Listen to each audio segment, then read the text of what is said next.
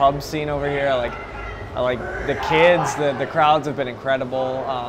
Sometimes kids at home can get a little jaded if you tour too much, and over here they don't get to see their favorite bands nearly as much as they want to, other than on YouTube or something. So you get over here and everybody is crazy pumped. So it's been awesome. The record sounds incredible, and the playing on it is great, and the songs are really well written. But performing the songs live, I think, is where they shine, and the live performance itself, not just the music, but the way that I feel like this band, myself included, are portraying that music to the crowd is maybe bigger than the songs themselves. Just listening to them on a CD, I know kids have a pretty big attachment to the lyrics because of, you know, they're always clamoring to hear what Craig has to say on a record, but I think that this music is suited especially for a live setting.